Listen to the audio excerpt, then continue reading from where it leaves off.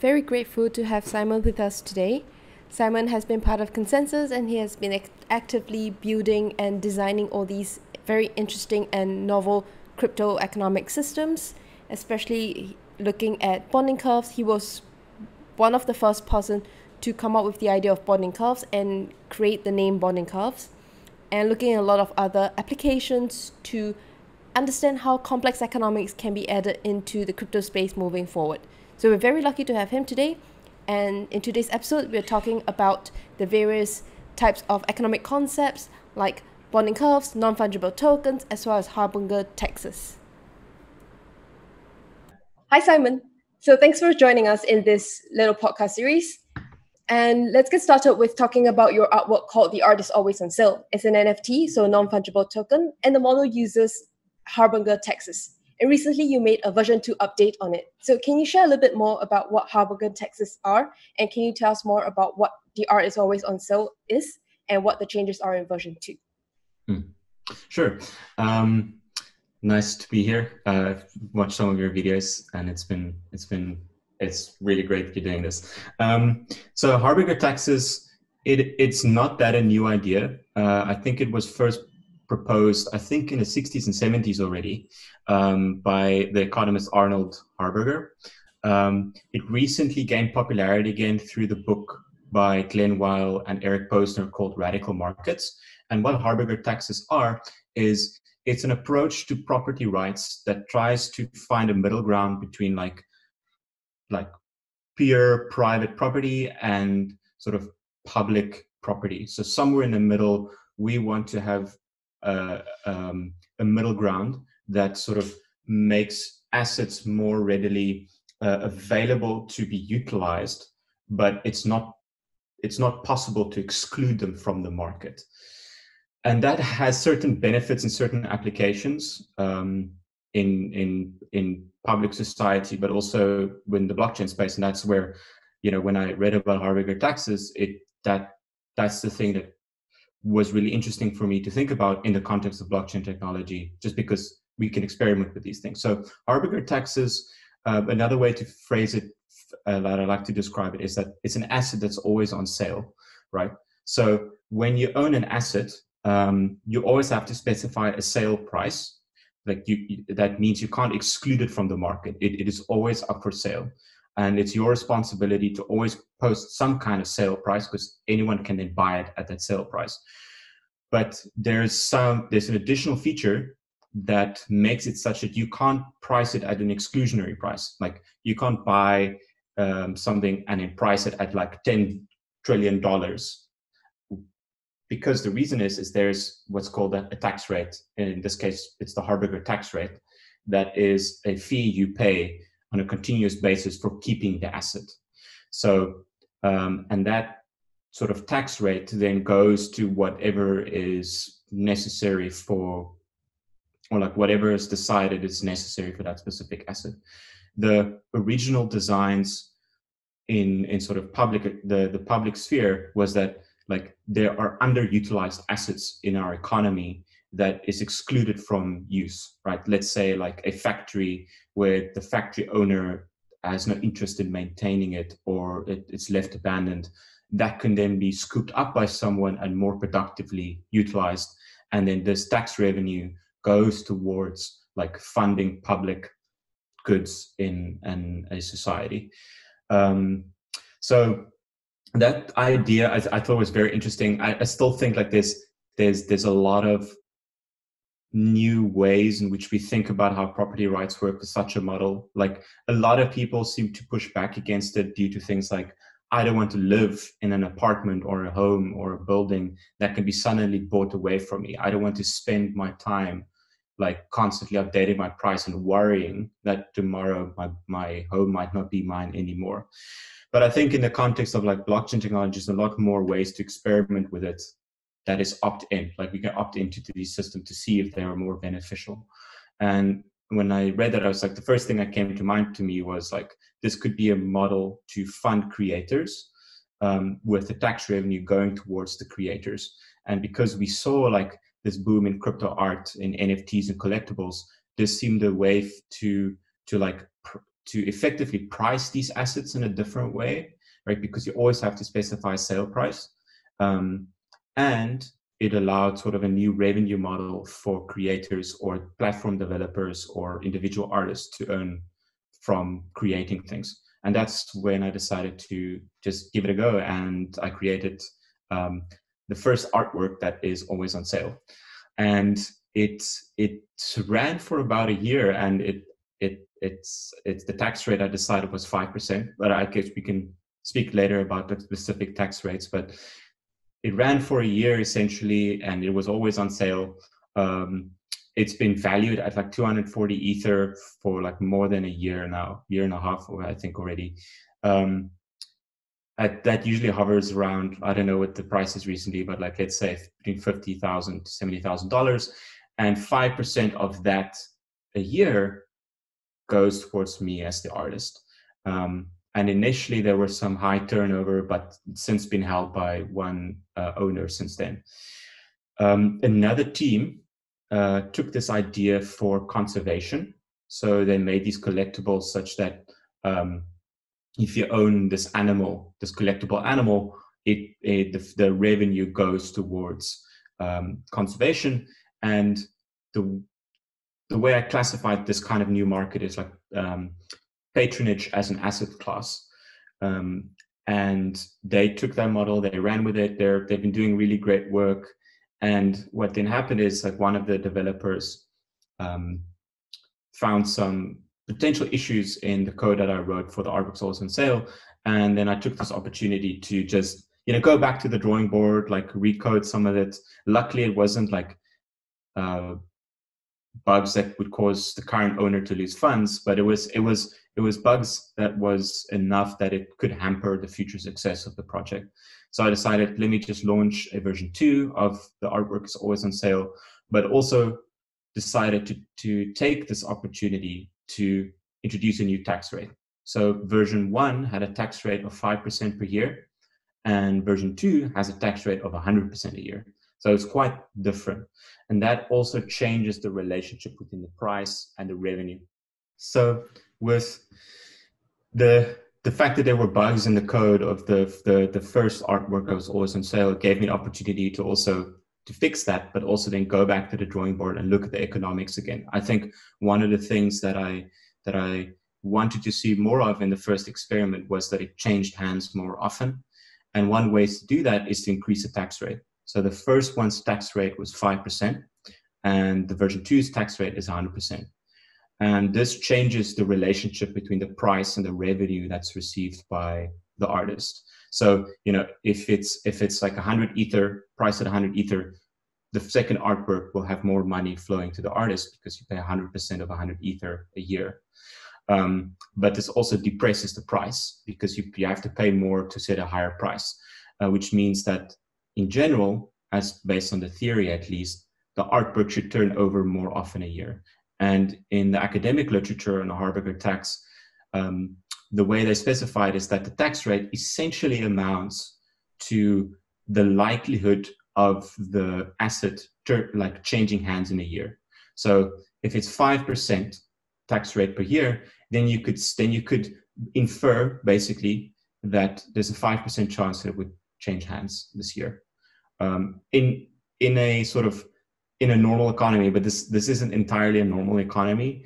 But that was just like sort of heuristic, like to think about. It's just like up the tax rate, you increase the turnover, you decrease the price, then we'll see what happens. So currently artwork version 2 it has been on sale since I think I launched it in June or July, and it's been working so far. The price is lower, but we'll see whether it is successful as the first version of the artwork. And yeah, that's I think that's answered all the questions. Let me know if there's more. Yeah. So what I've been figuring out to understand is that how does an increase in taxation increase the likelihood of people changing hands? Is it because there is an increase in taxation? So if I hold it for a longer period of time, I have to pay 100% taxes on items. Then it makes me want to get rid of the item faster. So it incentivizes the change in hands. Or is there a different economic incentive mechanism embedded in this? I think that is one part of it. But I think the most important part is that because the tax rate is higher, depending on what price you choose as the owner, like you will pay more, right? Which means that if someone else wants to buy the asset, the price, the sort of entry fee, the ability to take over ownership of the asset is lower, right? So it's like if you think on the extremes, like if the tax rate is say 0.001%, someone can make the price like 100 million, like $100 million, right? But now, in order to own the artwork, it doesn't matter if you can pay like 3 or 4 weeks or a year's worth of fees. You still need to do that initial investment of like $100 million. So on the other extreme, if the tax rate is like 10,000%, right, it means that like the initial investment that you need to make to take over ownership will be much lower, just because the cost increases. So in general, a higher tax rate increases turnover because it would generally lead to lower prices of the asset. It doesn't mean that the revenue I receive as an artist changes. It could be the same amount, and I think that's still sort of the outstanding questions in terms of these economics that needs to be answered. Like what kind of tax rate for NFT crypto art as an asset would lead to the artist earning the most, right? Because art is also strange, because like there's a relationship to price and how people value it. Like if something is valued a lot, then it attracts eyeballs and gets more people interested in it. So there's interesting relationships that still need to sort of be experimented with, and that's why I went from like 5% to like, let's go with 100% and see what happens. But there's another reason why I chose 100%.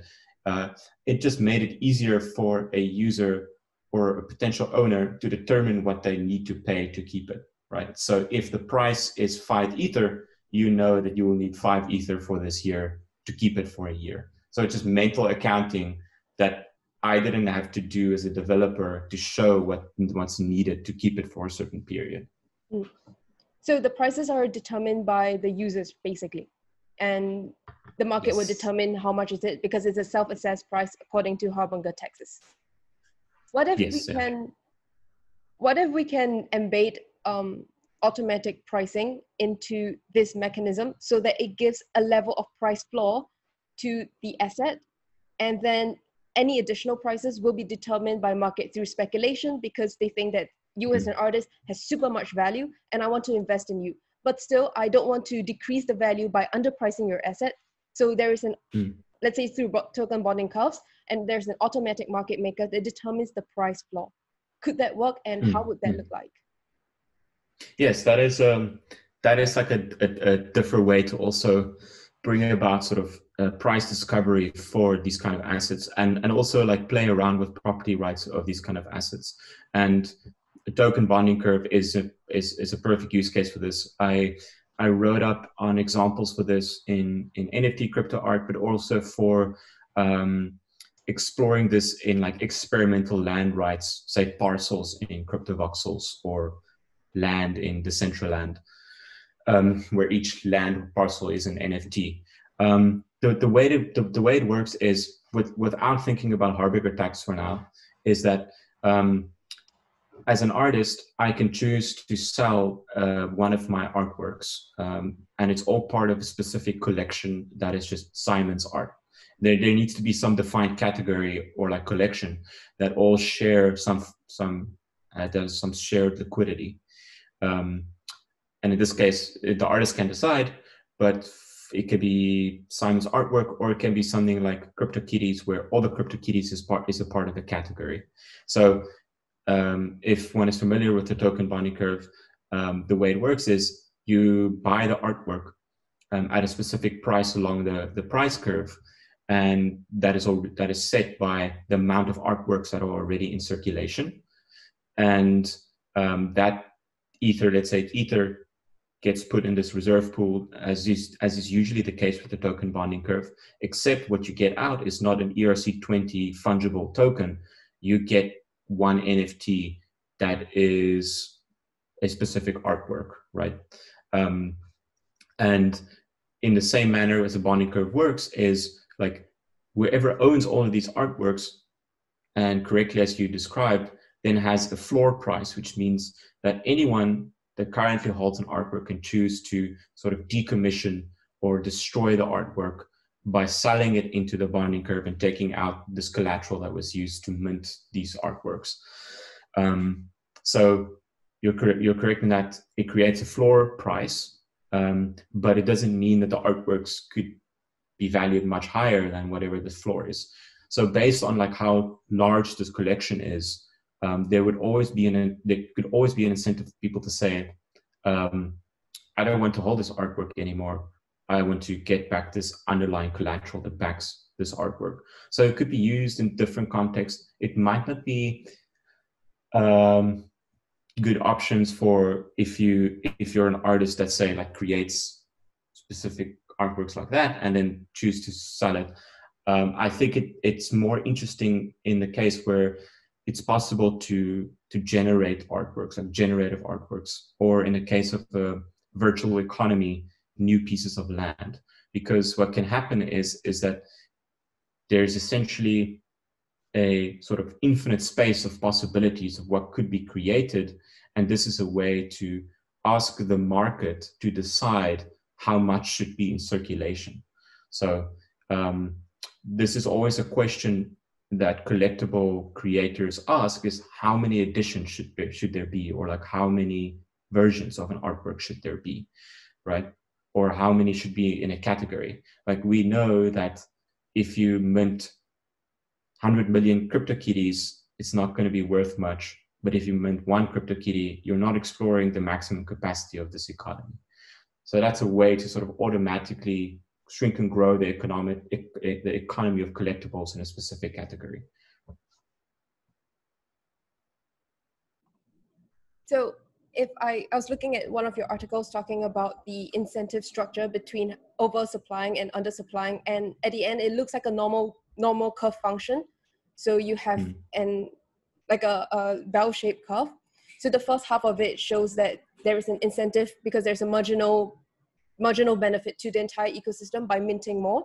So there is a little upward sloping graph. And then once it hits a medium point or hits an average, that's where the utility stops producing, and then it goes down and it reduces.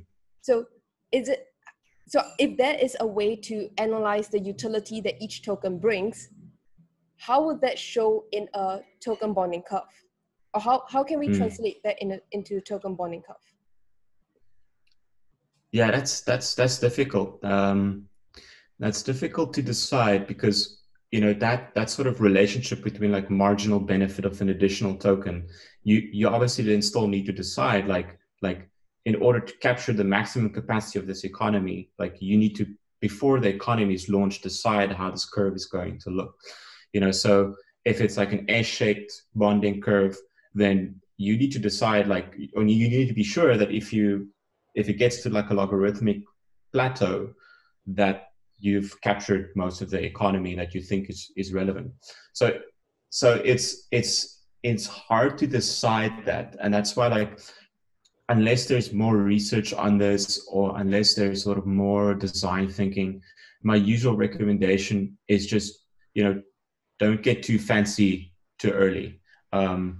Just stick with a curve that doesn't do strange things in its like latter part of its life cycle. So just like a linear bonding curve, to start with that, and then see how this relationship plays out.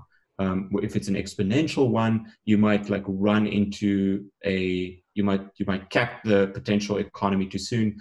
If it's logarithmic, then you might not capture enough of the economy. I think I have the relationship correct, but I might be wrong. But yeah, so it's essentially like I would say it's not clear what the right answer is to choose how to get that optimal bell curve of marginal utility. Maybe we need something like CAD to model the potential outcomes and just see. And until that's the case, I would usually recommend people just to keep it simple. Like, don't get fancy with the bonding curve. Yeah. The difference between NFTs and or like fungible tokens and non-fungible tokens is that with fungible tokens, it's more ubiquitous and everyone, you can participate a bit more governance into defining how the token bonding curve could look like, and you can change the different aspects of governance, not change the shape of the curve, but you can have a little bit more things involved. But with non-fungible tokens, governance doesn't really play such a big role. Or how do you envision governance to come in non-fungible tokens? I think there are different ways. I think one of them is just to treat governance through, if it's like NFTs, based on the fact that one NFT is one vote. So it wouldn't necessarily be that different from an ERC20. It's just like an NFT is like a membership. Like it acts more like a cooperative. Maybe it's like if you hold 10 artworks, you get 10 votes. So it wouldn't necessarily be that different. Another way is to consider just based on like ownership time or like ownership weight. Like if you hold an artwork for a specific time, and there is this sort of always this incentive to sell it, like either with Harberger taxes, there's always an incentive that someone can take it away, or in token bonding curve where there's a floor price, could be a floor price for NFTs. There's always incentive to go like, I could sell this and take back a more liquid collateral at any point in time. So there's always an opportunity cost in both these examples to keep the asset. So that could also be a signal to say like, I'm interested in this economy because look, I am actually undergoing opportunity cost. My voice matters more. Yeah. In a lot of cases, we use Harberger taxes or token bonding curve, or both of them in non-fungible tokens as a way to be pricing these assets, because in a virtual world, it's quite difficult to price them. And so in your articles, you talk about novel patronage systems. So you're just thanking the creators for creating this, and you want to be rewarding them in that way. And do you think it's possible to be using NFTs and all these continuous patronage or continuous collectible as a way of sustainable funding? Not a way to say thank you, but as a way to be funding the ecosystem and to give ownership back to the people as part of the system citizens in a way.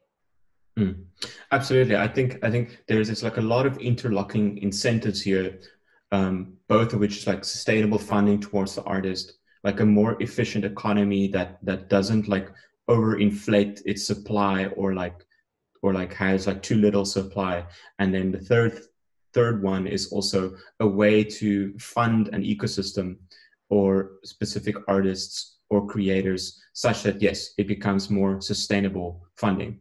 When you look at a platform, say like Super Rare, which is a crypto art platform, they have the secondary sales where every secondary sale, the artist earns some cut of the sale. The thing about that kind of trade-off is that, yes, in Super Rare, like if you buy the crypto art, you have it forever. You don't have to worry about it being sold. But the trade-off is that you would only have revenue if it's sold again. In this artwork is always on sale, you go a bit further along the axis where you say, this is always on sale, but I always get revenue. So for the artist, there is a semblance where I could more readily model my own cash flow, right? If I know, like, at least with some level of certainty that, every month I might get like an ether coming into my like address. So I think it's valuable in that sense, just to have like a knowledge of like more certain cash flow. It's not certain, but it's at least more certain than a potential future sale that might not ever happen. But ultimately, I think there's still so many ways in which you can play with sort of pooling these funds in different ways. The Wildcards team, for example, that does the Harberger tax for conservation, there's the thing about the way Harberger tax collectibles currently work on Ethereum is that you need to have a deposit, right? That deposit keeps paying every block towards the artist or whatever beneficiary there is. The thing that could be done with that collateral is like it could be throw it into DeFi, and everyone earns interest based on the fact that all these funds are in escrow constantly, on escrow or deposit. So that could be some way to gather funds. The same with the bonding curve, because the funds is in this collateral and it supports a floor price for all the assets, that could also go into DeFi and earn interest. And then you could decide, there's so many different ways. Maybe there's a way to siphon funds from the sale of the artworks into a DAO and say all the owners of the artworks or all the owners of this virtual land or like all the conservationists together can decide to direct funds in different ways. You can then even bring in like quadratic funding if you want to, because now there's a pool of assets and people can vote to decide where it goes. So there's so many ways in which this can interlock still that I think like I'm excited to see happen. I want to see more of this happen so we can see what works best.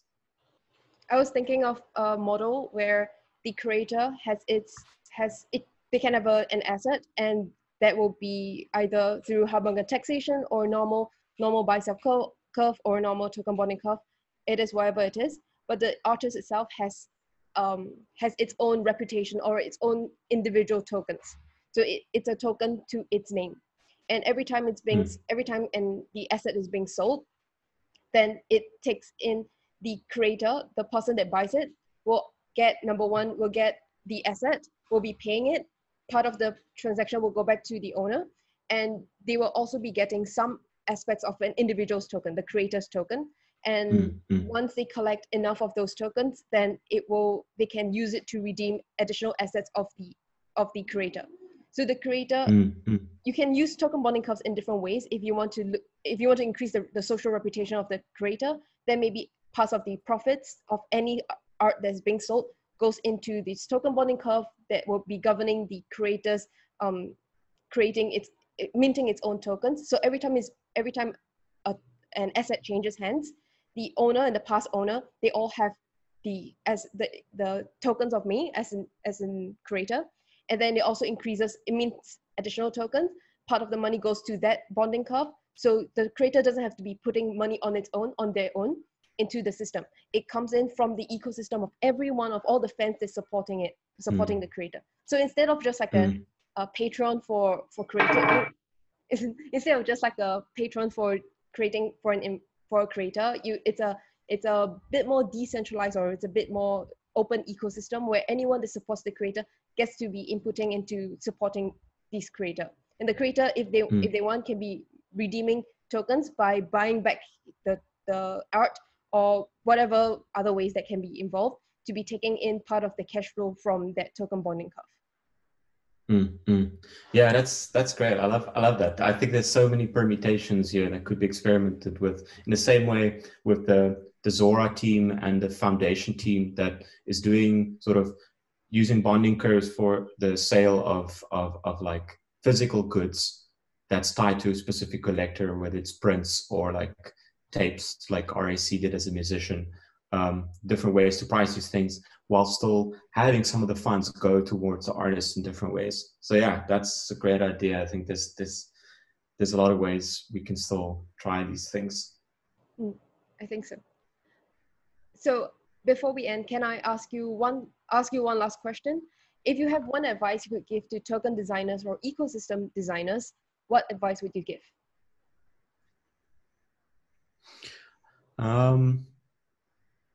I think there's the first piece of advice there's two pieces of advice. The first one is that I think generally as token designers or crypto economic designers, we tend to sometimes overthink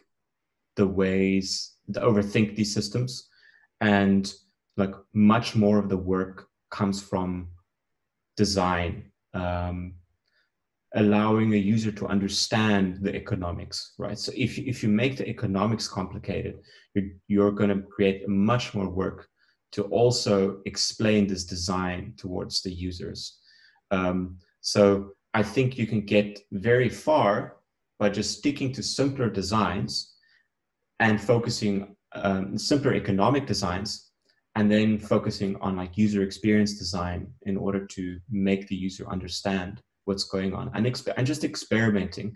That's why with the first artworks always on sale, it was like, just put it out there and see what happens. Like there's no upgrade mechanism in there. It's just like, just get it out there and see what happens.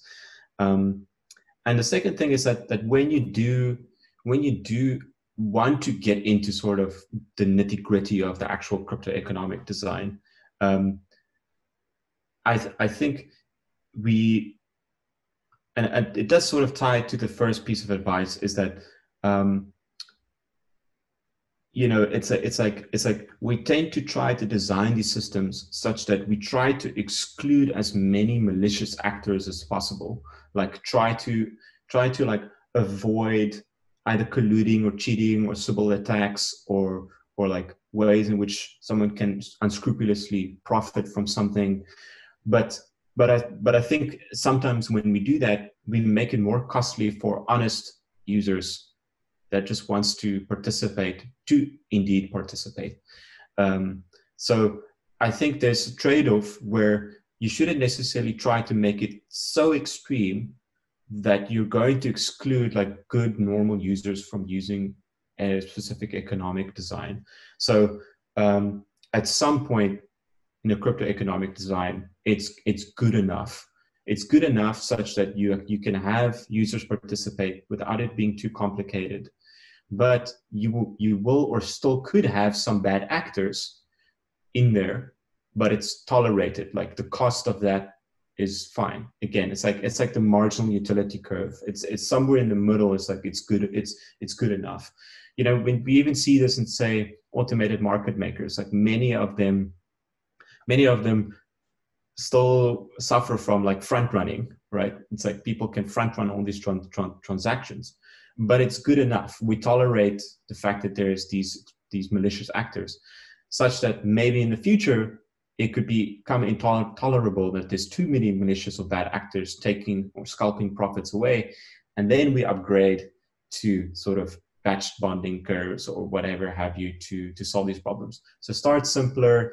Don't worry too much about too many malicious actors. Like these are problems that happen at scale, and you first need to get to scale. So start simpler, focus on design, get people to use it, and then iterate from there. It's not the end of the world if it's not the most perfect protocol from day one. Well, thank you very much. Is there anything else you want to add?